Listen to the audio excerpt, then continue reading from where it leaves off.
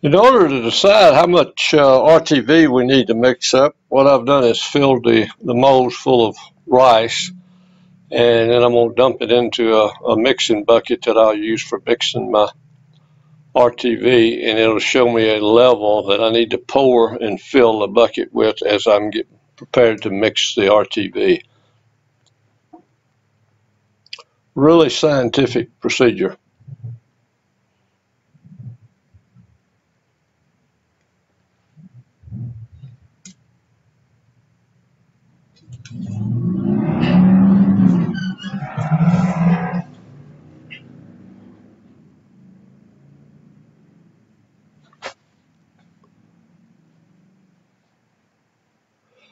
That's the line we'll shoot for when we're filling it with the RTV.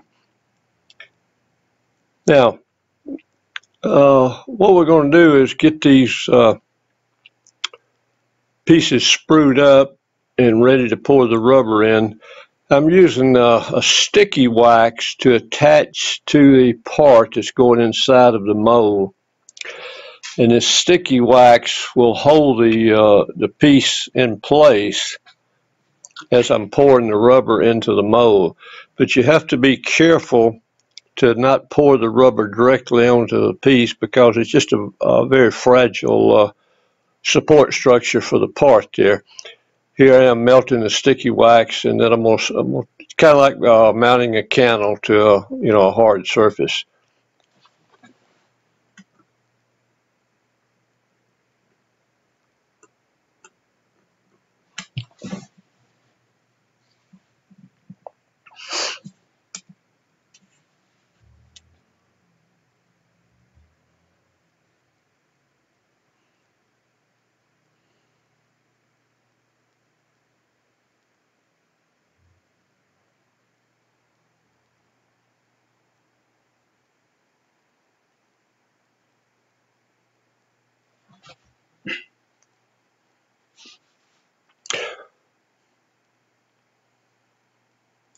This is a small spoke shave I made years ago. It has some scrimshaw work on the top of the spoke shave, and believe it or not, after I removed the master from the mold, when I cut it open, you can see the scrimshaw registration in the mold. So it picked up that small detail the RTV did.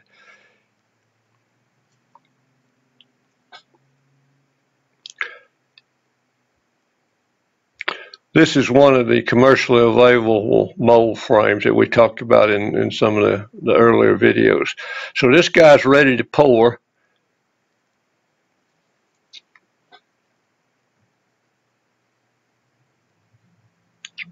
Yeah, we're going to take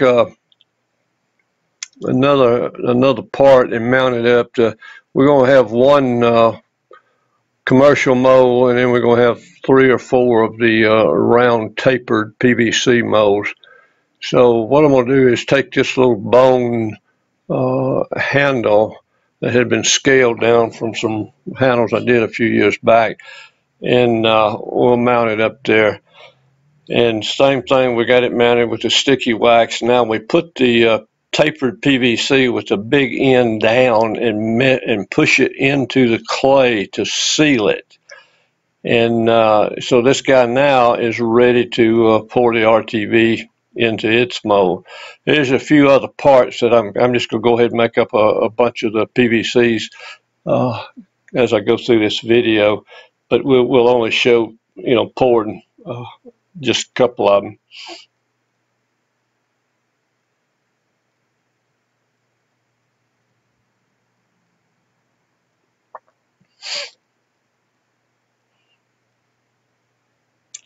Okay, this is a batch that's ready to be poured. I got the commercial frame and 4 other PVC molds, and we're going to mix up the rubber here and fill them up with the RTV. The mix ratio on this particular RTV is 10-to-1 by weight. So what I'm doing is, remember I marked the receiving bucket to show me what level to pour it to. from the measurements we took with the rice. So once I get the RTV part 1 poured in there to the proper level, then we're going to add the catalyst or the hardener.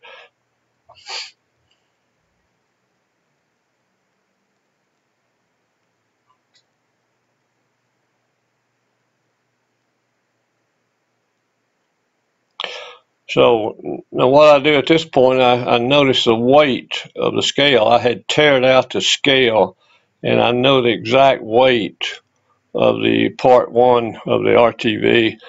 So what I'll do is from that measurement, I will divide it by 10, and that's how much weight I'm going to need of the hardener.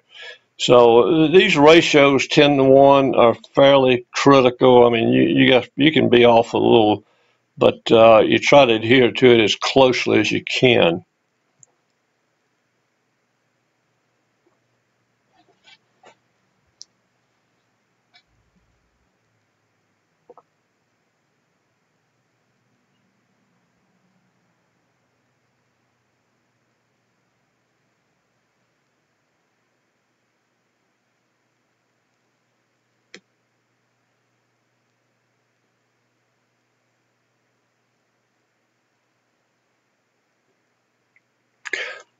Okay, it's stirring time now to mix the black catalyst with the base of the RTV. I guess I could fast forward this thing, but I don't want to give the false impression of it being a real fast and easy operation. So I'm just going to keep recording the whole stirring process, and I'll give you a few intermediate shots of what it looks like. But once you get the black hardener and the white base completely mixed, you should have a very consistent gray, kind of a battleship gray color for all of the RTV. You need to pay attention not to have any uncured or RTV in the bottom of the bucket that hasn't received the hardener.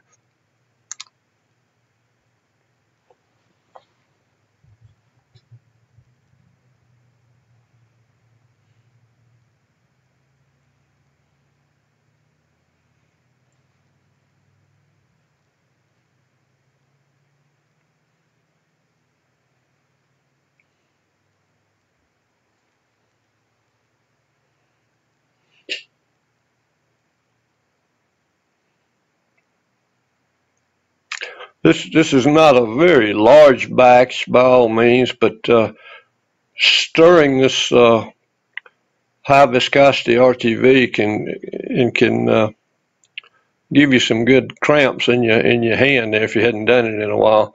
But he's just about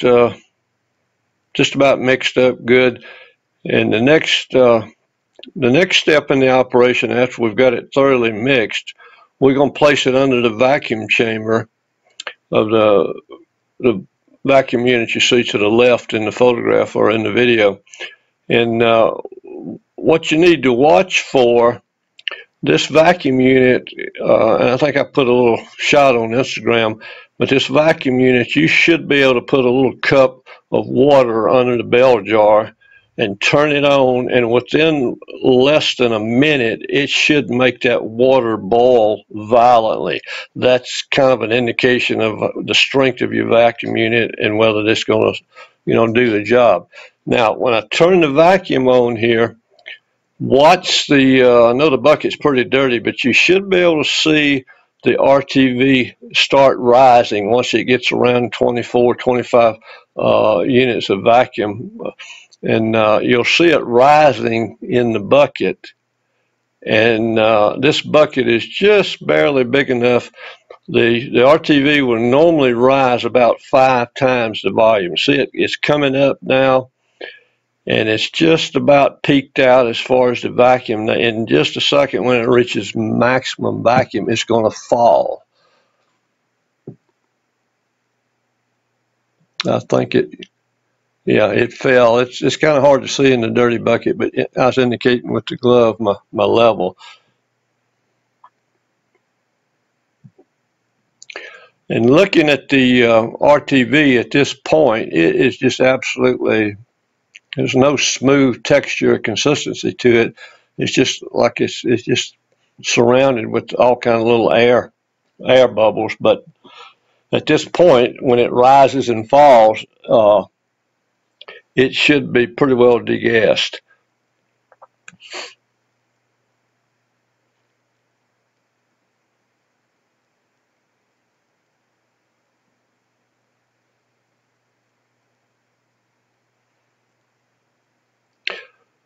The viscosity at this point of the mixed RTV is kind of like, I don't know, cold syrup, I guess.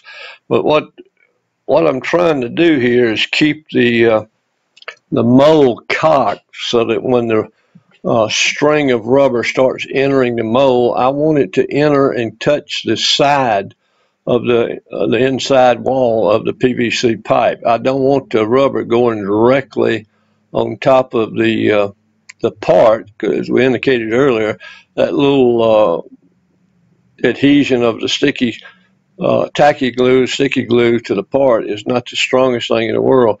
So once you get a certain level of the rubber rising up and surrounding the lower, say, third of the part, then you can get away with pouring it on top. But I always like to pour it on the sides and let it rise and flow up over the piece that we're making the mold of.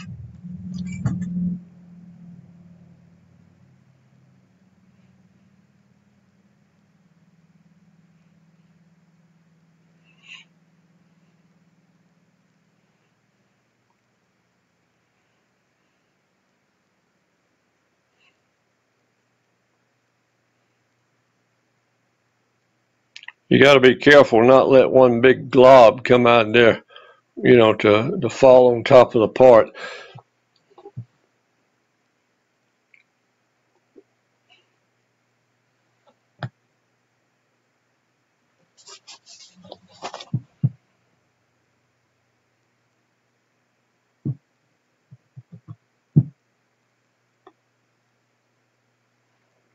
Okay, I think this is only two I'm going to video as far as the pouring. I'm just going to leave the rest of them alone. Now, this is the next day, this shot here. There was some leftover rubber in the mixing bucket, and it's pretty easy to clean up. You just reach in there and grab it and yank it out. The skins that I'm cutting away right now was what was on the side of the mixing bowl. And you can save this rubber even after it's cured, and when you make larger molds, you can use this cured RTV as a filler. As I said earlier, the only thing that the RTV will stick to is itself. So you can cut up little chunks and use this as filler, say on a larger mold, and save you some virgin RTV. So this can, in effect, sort of be recycled. Okay, this is, again, the next day again. We got 5 molds that were poured, and what we're going to do in the remaining portion of the video, we're going to open these guys up and get them out of the mold frame, and then we're going to cut them open to remove the part. So we're going to do the, I don't know, we'll open the big one first, but we'll probably cut one of the round ones in the first cut, as I remember. This is a new technique for me, kind of like this old Tony, I guess. A lot of guys do this on their YouTube videos where they'll shoot the video and then go in and dub in the sound, which is what I'm doing now. So I hope it works. I hope the quality is sufficient. If it's not, I'm sure I'll hear about it and I'll try to rectify and do a better job next time. But this is kind of a learning curve on this process for me, dubbing in the sound. So this guy is out of the frame now, and he's ready to be cut open. So before we do that, let's look through what it looks like to open up one of the round PVC molds. You just pull it off the clay, start peeling off your drippage and all. And what I always like to do is on the first, I have to remove the clay from the bottom and get it down to the rubber. The next thing you'll see is I'll go into the top of the mold and cut just a little chamfer around the inside. And the only reason for that is it gives you a little easier entry point when you start breaking the mold loose from the inside of the PVC pipe. And it makes the mold go in and out of the canister a little bit easier. Okay, so I've got rid of all the clay, or 90% of it. This is where I'm going to go in and cut the chamfer around the top of the rubber.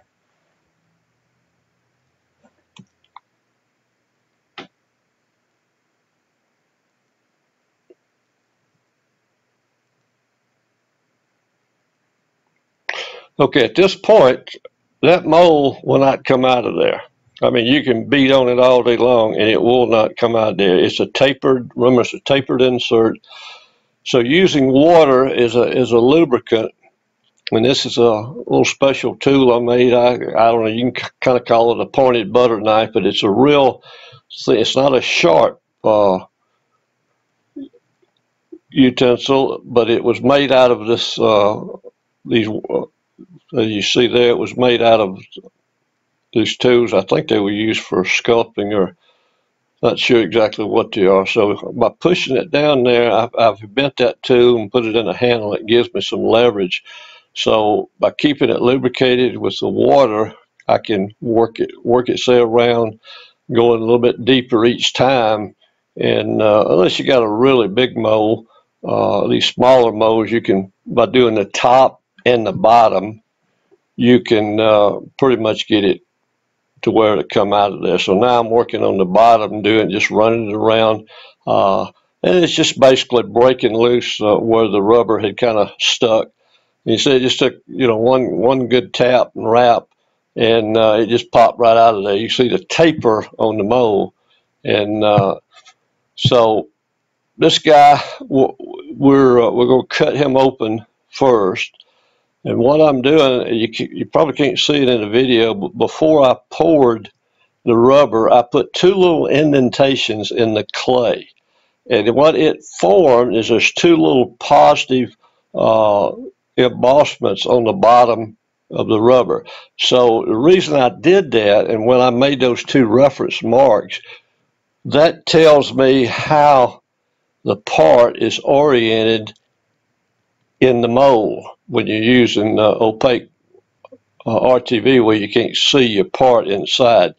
So it gives me a reference of how that part's oriented. Now, in this particular part here that we're cutting open, it's kind of a symmetrical part, so it really was not necessarily required. But when you've got thick parts or thin parts that are orientated, you want to know how they're laying inside that rubber. Plus, you allow yourself a 1/4 to 1/4 of an inch of the yellow sprue material when you mount a part, and that gives you a little starting point to file it down and get your mold divided up. There we've gotten down to the end of the sprue that was holding the handle, and again, it's not critical on this because the symmetric, the part is symmetrical. But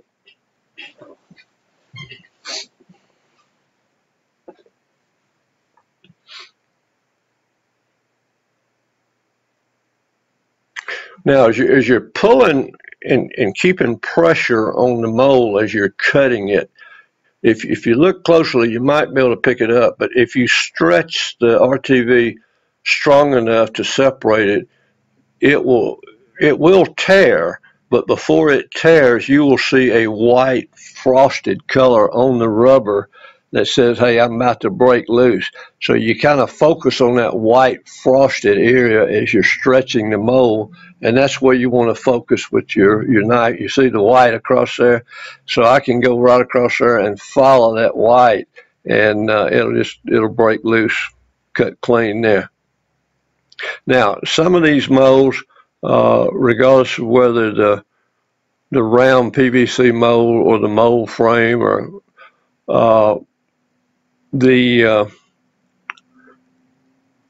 you can leave that last cut where I actually cut that mold open and it came into two parts. You can leave it like a butterfly if you want to, and it helps registration a little bit. So this guy is cut the parts out of there, and he's ready to shoot some wax in there. So I think what we're going to do next is take that square mold, I'm sorry, the rectangle, the mold frame here, and cut that piece out of there. There's a spoke shave. It's actually a miniature traditional type spoke shave.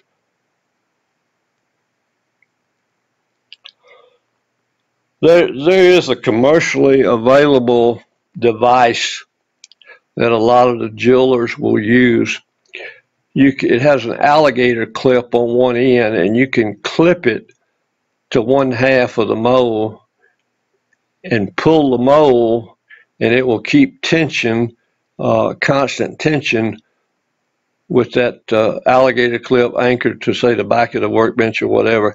So it makes it a little easier to cut, and but on a mold this size, it's not really that big of a problem to keep it opened up and separated.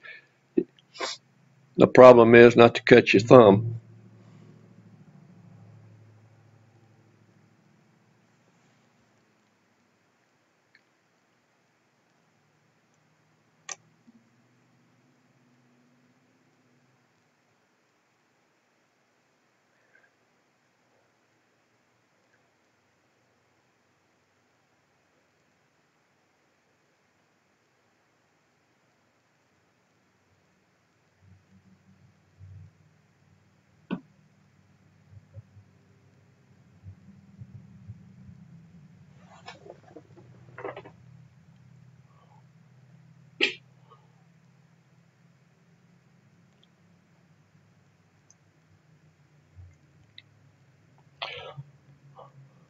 Rather than trying to do just an absolutely straight slice down the mold when you're cutting them open like this, it's a good practice to do some zigzags. Go to the right a little bit, then back to the left.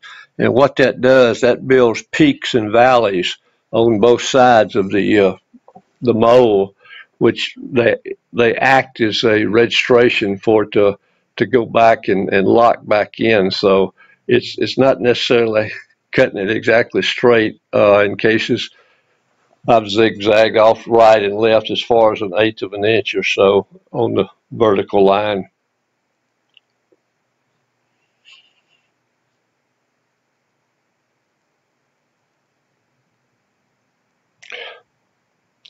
Having watched this process where we've cutting open two molds the old-fashioned way, so to speak, and this is when in the early days when the jewelers used vulcanized molds, it was the same thing. They had to cut these molds open, and but it gives you a little more appreciation for being able to use what I call the Don Wood tapered box that we had looked at in the previous video. By using that box and it being a 2-day process, pouring half the mold and then pouring the second half, the advantage of it is once you get the two halves of the mold poured, day 2, you take your part out and there's no cutting involved. So each one of these types of mold frames and molds, there's pros and cons associated with each one of them.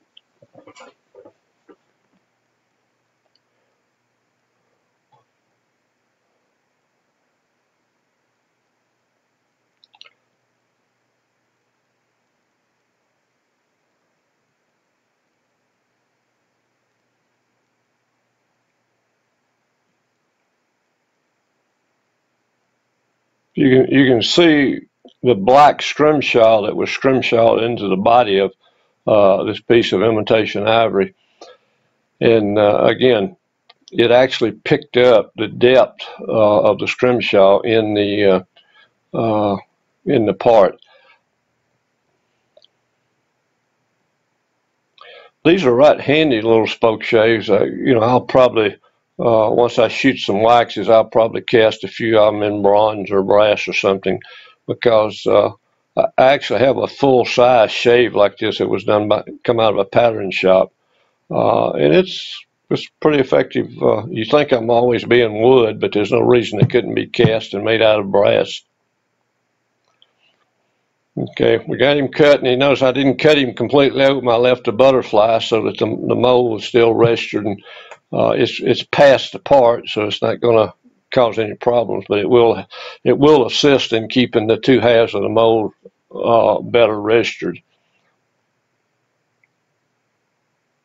So if you're not asleep yet, we got what we're going to do is take these two molds, and we're going to take them over to the wax injector and squirt some hot wax in them.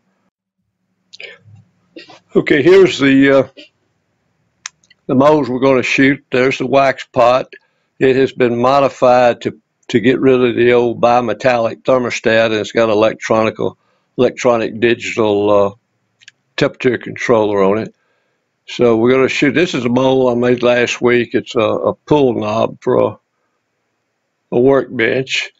And you can see the wax shooting up out of there. Here's the knob, or I'm sorry, the handle. We just shot some wax in it.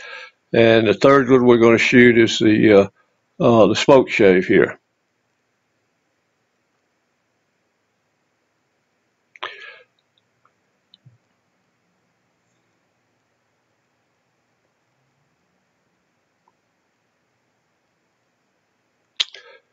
Okay, they're all full of wax. They're cooled down. So let's open them up and see what it looks like.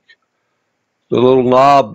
This mold here had a core in it. That's the white piece that makes you have a round impression in that pull knob discussion. And there's just tap that guy, just jump right out of there. There's the chisel handle. Pretty good injection on that. And let's see what the spoke shave looks like.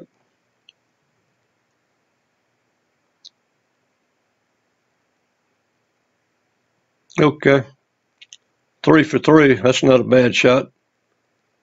So I hope you enjoyed it, and you learned some new techniques. If you have any questions or comments, give me some feedback there, and I'll try to answer any questions. And I'll try to keep these videos coming out if there's enough interest in them. So that's all, folks. Hope you learned something new. Y'all come back again, you hear?